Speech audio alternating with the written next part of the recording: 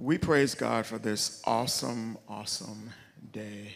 This is a day that He has made, and we're glad in it. So happy for little Nikayla and being baptized today. That was a joy to see.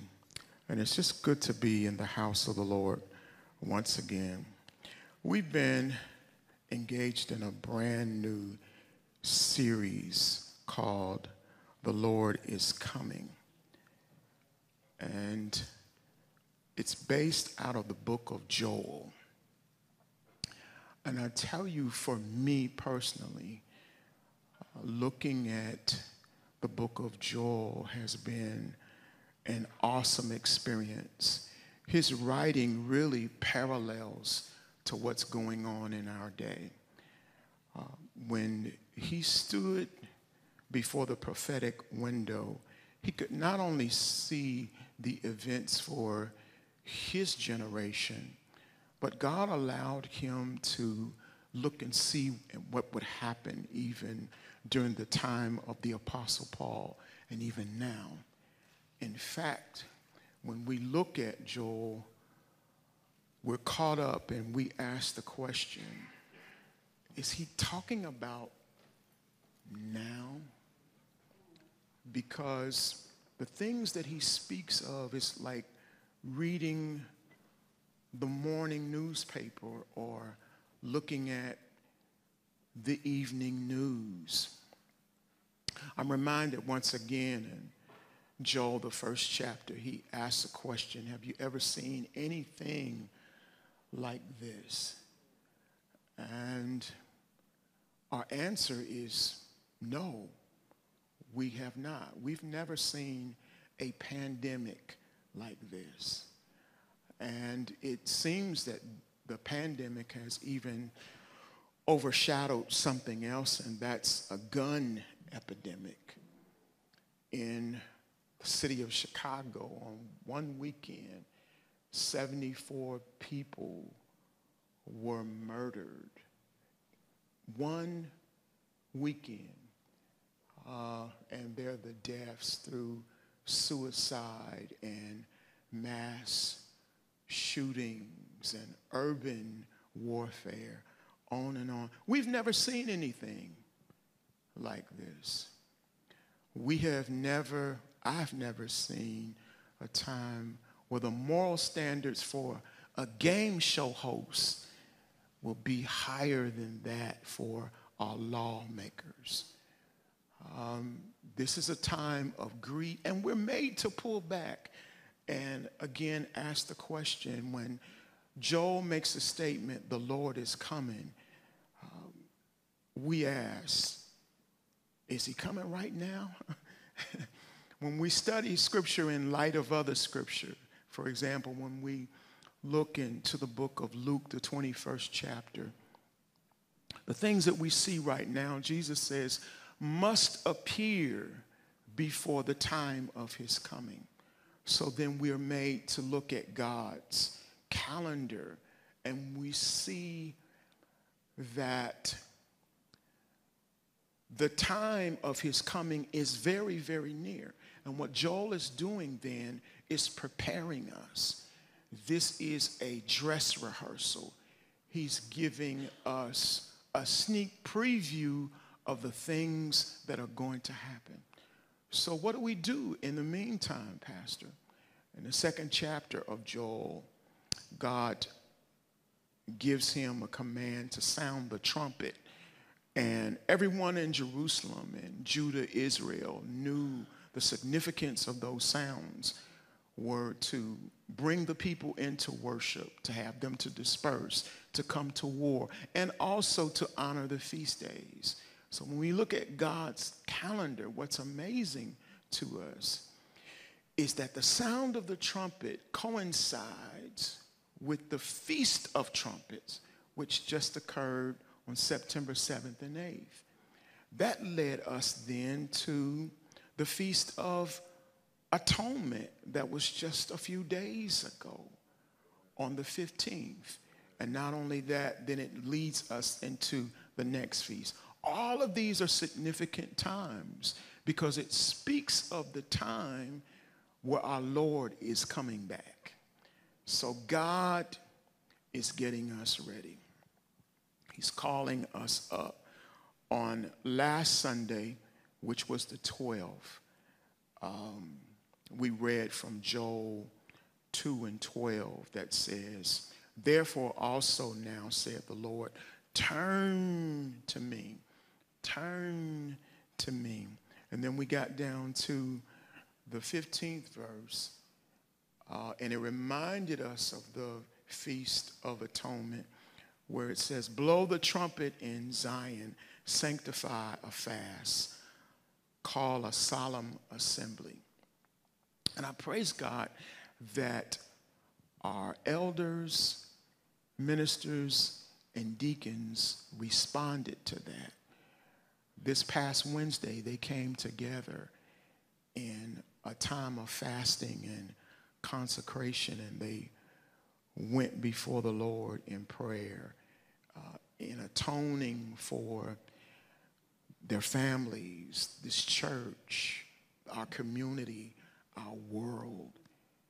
And I tell you, I was absolutely amazed and blessed. I sat over there on the side. I wanted to come forth, but the Spirit said, no, you sit and listen. I was to observe what the Holy Spirit put in those ministers through this teaching to see if they had it. And oh my goodness, did they have it. What they don't know is that they were all over the Bible study that I had pre-recorded that day. What they didn't know is that they were all over the message that I'm about to preach right now. The Holy Spirit was really moving. Elder Latier pulled it all together, and thank you, brother, for that. And his prayer warriors, Leslie included, were present, and Jerry Jones facilitated everything. And courageously and boldly at the same time, she, if you will, led everybody in the room to the mountain of God and up the mountain. They started off with scripture, then denouncing sin that could exist in the house, right? And then they began to declare a prophetic word for you and your children. And everything they were saying was just hitting my spirit. As they spoke it, I'd already began to think it. It was just lining up, and I was about to explode. One of the passages that they read, which is so significant, is this from 2 Chronicles 7 and 14. It says, if my people who are called by my name would humble themselves and pray and seek my face and turn from their wicked ways, then will I hear from heaven. I will forgive their sins and I will heal their land. Yeah, it is a moment to shout because our land needs healing. Would you agree? Well, why that was so significant and why it resonated in my spirit is because all day long I had been studying this passage, and the Lord said, this is where you're going on Sunday. And it reviews once again the verse beginning with chapter 15, blow the trumpet in Zion, sanctify a fast. People come together. And then in the 18th verse, it says, after you've done that, basically, then will the Lord be jealous for his land and have pity for his people. In other words, where in Joel's time he saw a nation on the brink of obliteration, and God pulled them back. What he was saying to me at that moment, whereas our land is in this state of peril, God is pulling us back, and he's turning things around. There's about to be a major shift. He's healing the land. And in verse 21, he says, don't fear. Things are looking crazy, but don't fear. Instead of fearing, be glad. Rejoice, because God is going to take you through. As God took the Israelites through the wind, the fires, and the floods, God is going to take us through also. And now we get to the detail of what he was telling me at that day, and or in that day, as they were ministering and as I had been studying. Verse 23 says this: be glad, you children of Zion, and rejoice in the Lord your God, for he hath given you the former rain moderately, and he will cause to come down for you the rain, the former rain, and the latter rain in the first month. Now, I read this from the King James Version because when we hear this kind of language, usually it goes like this. We don't understand what Joel is saying. So I want to try to explain it to you from my own experience. My dad's father was Clifford Pifus, and he died 4 years before I was born. I never got a chance to meet him, but I loved my mom's dad, Benny Strayhorn, and got a chance to spend a lot of time with him in their hometown of Gates, Tennessee. It was a one-stoplight town, not a lot of places to go, and I knew when we got in his pickup truck, we were going to one of three places, or all three places. That was a field, it was White Shotgun Church, or we were going down to the general store. And I could anticipate what the conversation was going to be with the old men at that time. They were going to talk about the weather. And they would talk about the weather because all of them were farmers. So what happened in terms of the weather was really significant. They not only needed the sun, they not only needed the rain, but they needed the right amount. Too much would be disastrous. And cotton was their lifeblood. In fact, I just learned in that particular county, they produced most of the cotton in the whole state of Tennessee. So the right amount of rain and the right amount of sunshine was significant. And I've thought about this, Elder, is that even though they were divided by faith and race and resources, they were all together on one accord when it came to the understanding that it is God that provided for their crops. They were on one accord with it. And that helped me to understand this particular verse and where Joel is coming from. And you have to understand the whole context there is that in Israel, rain was scarce. It didn't rain in the summer months, and it hardly rained in the winter months. So when they received rain, they were grateful.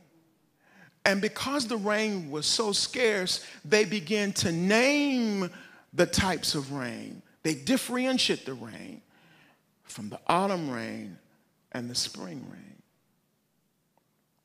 Autumn rain comes from a Hebrew word that means archer or teacher. And it's rooted in a word, Yahweh, which also speaks of watering and sprinkling and teaching. He says, God is giving you the rain moderately, and that word moderately is a Hebrew word that is connected to right and righteousness. So in other words, when you put it together, he says, I'm going to give you back a teacher that's going to show you what is right and how to live right and not take these blessings for granted. Hear this as we put it all together. Deuteronomy 11 and 13.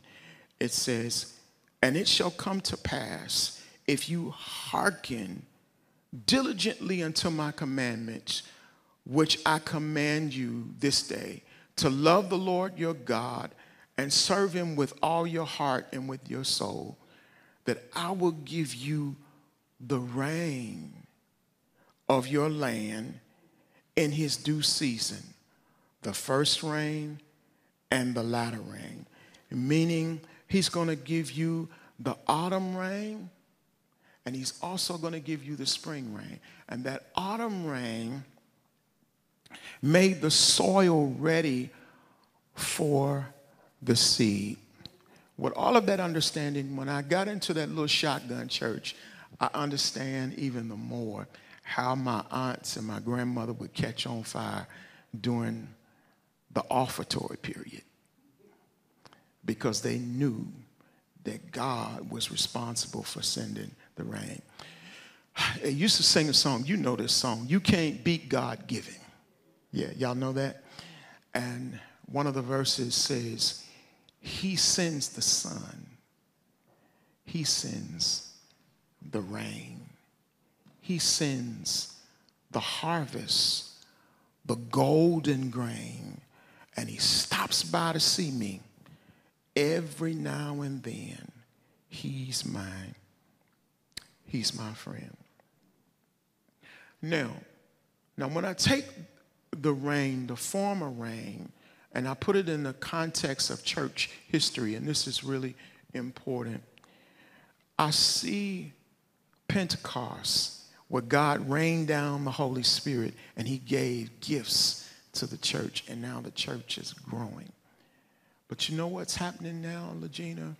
We're experiencing this latter rain. You all talked about in prophecy generations, and somebody began, I think it was Jerry, moving back and forth over the stage, and my soul got happy because I was saying and hearing the same thing, generations. And my soul is happy at this very moment, because what I see is that in 2002, God sent for me a form of rain.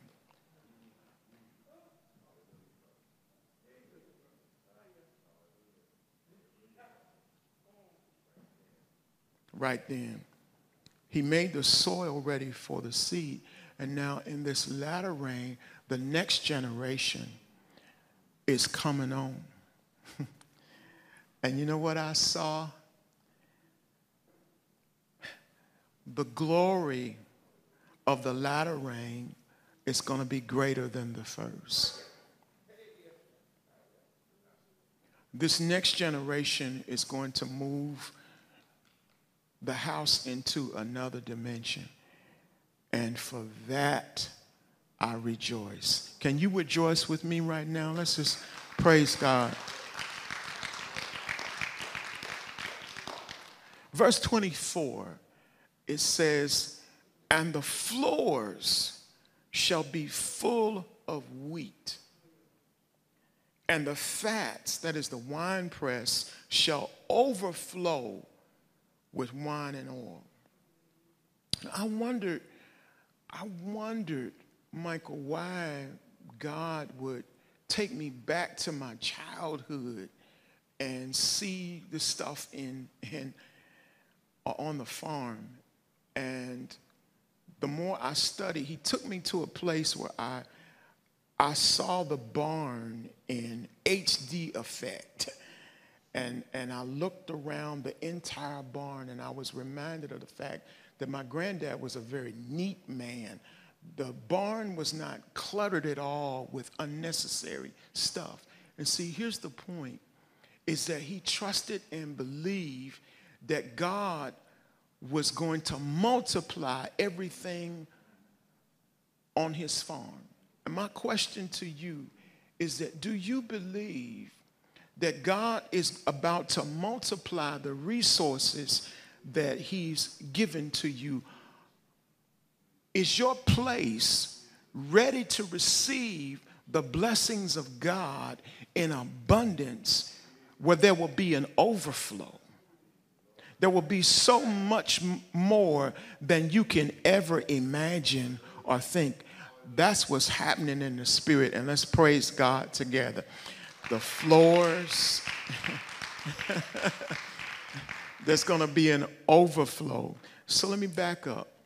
God gives the right amount of rain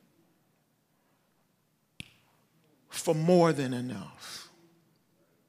Just the right amount. Just the right amount. Just the right amount. In these lean times,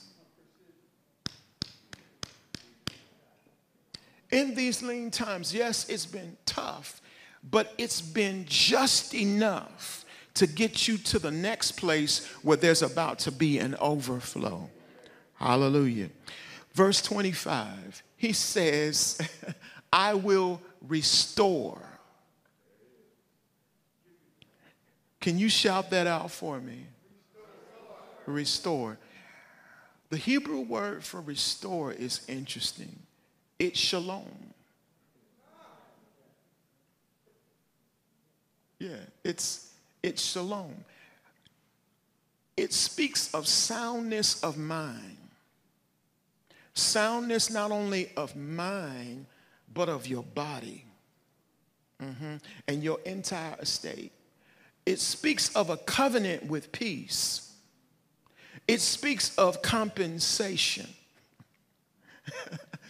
Have you ever worked and worked and worked and worked and worked, and you realize you were not being compensated adequately for all of your work? Well, God is about to move here in this season. And he's saying, I am going to restore. Restore what? To you, the years. And Elder Latier read of these things that have been sent, actually, like this, I call it the army of the Taliban, who've just come in and taken over. And I don't only see this as an army from without. You know, sometimes there's an army of sin in you that can work against you. Would you agree?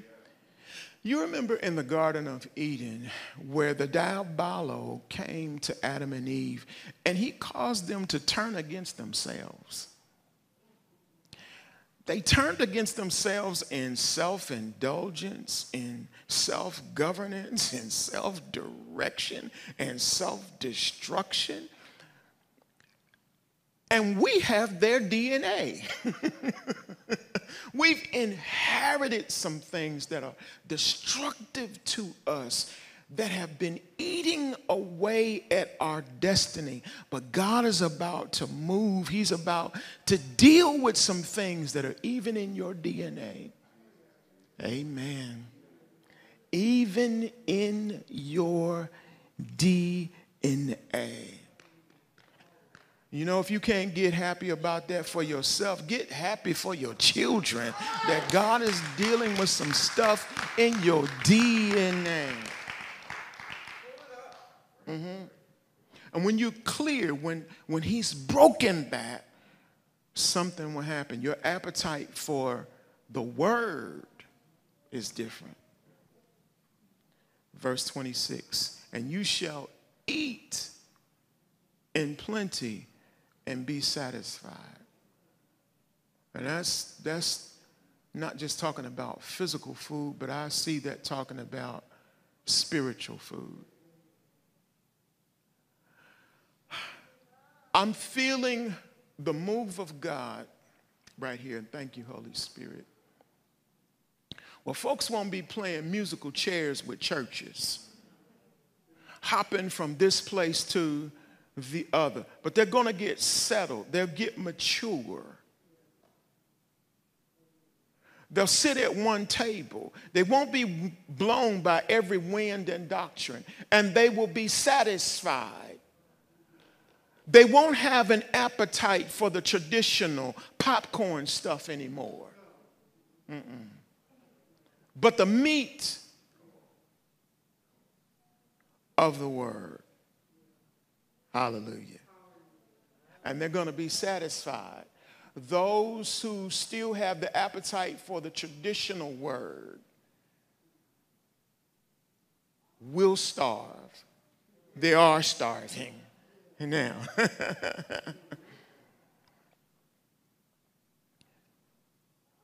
They will eat plenty and be satisfied and praise. That word praise comes from the Hebrew word hallel.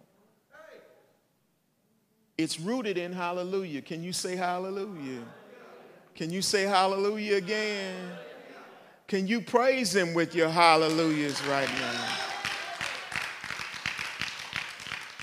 And that hallelujah is to be clear in your mind. When you have the right appetite of the word of God, he clears your mind, the junk comes out. And there's clarity in terms of who you are, that's it, and what you are, where you've come from, and where you are going.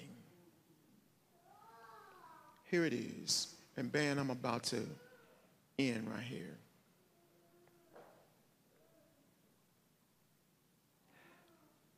God called the Israelites and Joel to a consecration, and he said, return to me, return to me, return to me. Surrender yourself. And when you surrender yourselves, this is what's going to happen. There's going to be a shift. There's going to be a shift. And to top it off, you know, all of these things that I talked about in terms of what God is going to give you, that's all good. That's good. But here's the most important thing. Verse 27 says, and you shall know that I am in the midst of Israel, that I am the Lord your God. And basically, there's no other God beside me. You're going to know. You're going to know. Gnosko is the word for know in Greek. It's to know emphatically. But here it's yada in Hebrew. What did you say, Minister Listy? To know him in an intimate way, not on a philosophical or intellectual basis, but to know him, to walk with him. And to get to know him in that sense, I think Mother Cherry will be a witness to this, is that God may have to take you through some things. He just might have to strip you of some things. He might have to allow some storms to come in your life. That's how you get to know him, right? Yes. And that's why Job was able to say in the 42nd chapter, I know, because he's been through some things. Amen. I know. I know. So there's about to be a shift. God is going to restore blessings untold. Get glad. Amen. And the key thing for all of us is to return to him. Amen. Return to the land of your soul. Of your soul. Return. Legina Burton, you walked in the door and I about passed out.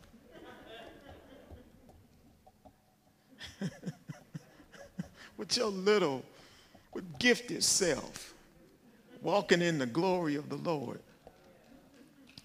I've been working on a song this week. I tracked it.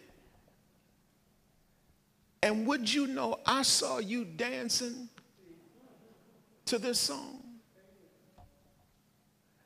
I'm going to give you the words. You take your mask off, take your shoes off, and Brianna can join you, and you just do, yeah, the dancers, all of you. It's free praise. I'm going to give you the words.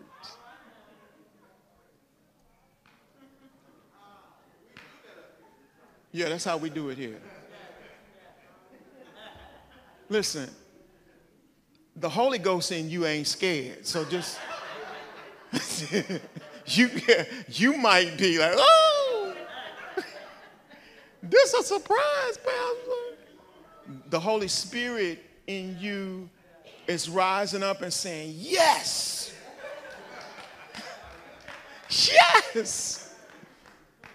So here are the words. Return again. Return again. Return to the land of your soul.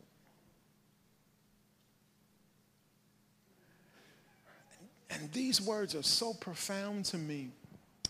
And I'm speaking to somebody in the audience here. And I got a chance to share with a brother who was just totally transparent with me. He said, Pastor, I've been out there, and I know the hand of God is on me. Oh, man. And the words right here say, return to who you are. Return to what you are. Return to where you were born and reborn. Relive the lives of your fathers before you who died with the song of the Lord on their lips. They said, return again, return again, return to the land of your soul. So while the ladies are getting ready to do their dance, for those of you that are home or in your office, if you're in your truck or your car, you might want to pull over. But if you're in a space, you might want to make some room and just move about. I'm grateful for the band. Praise God for our band. They heard this song for the first time today, and oh my God, the things that they've done with it. Okay, so return. Yes. Just like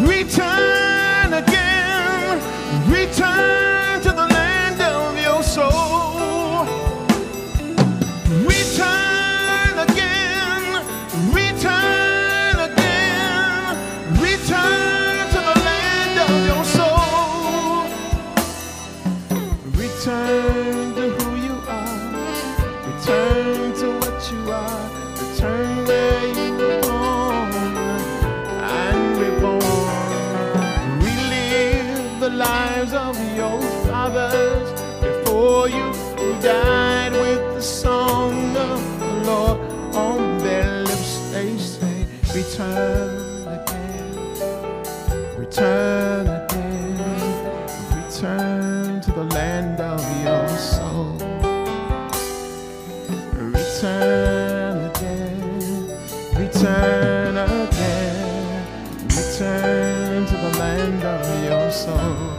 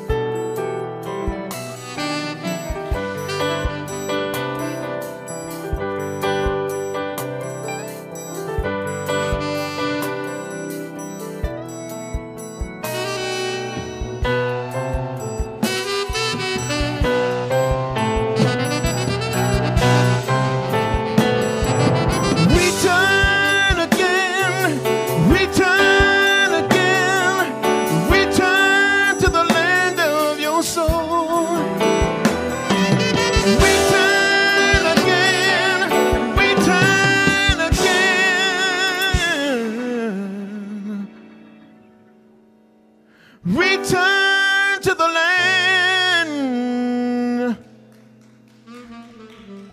of your soul.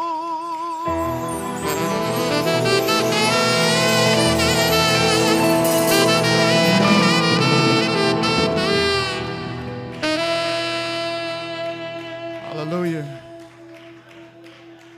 Hallelujah.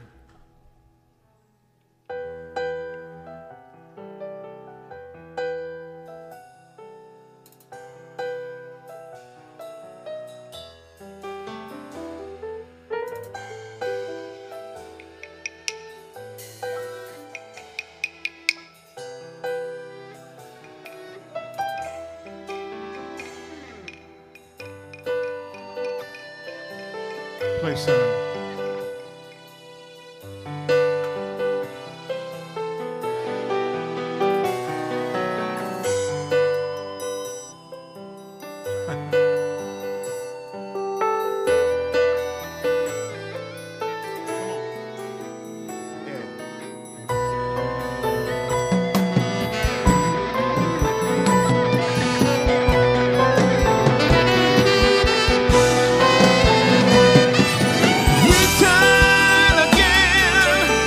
Return again, return to the land of your soul. Yeah. Return again, return again, return to the land of your soul. Return to who you are, to what you are, to where you were born and reborn. Of your fathers before you, who died with the song of the Lord on their lips, they say, return again, return of your soul. Return again, return again, return to the land of your soul.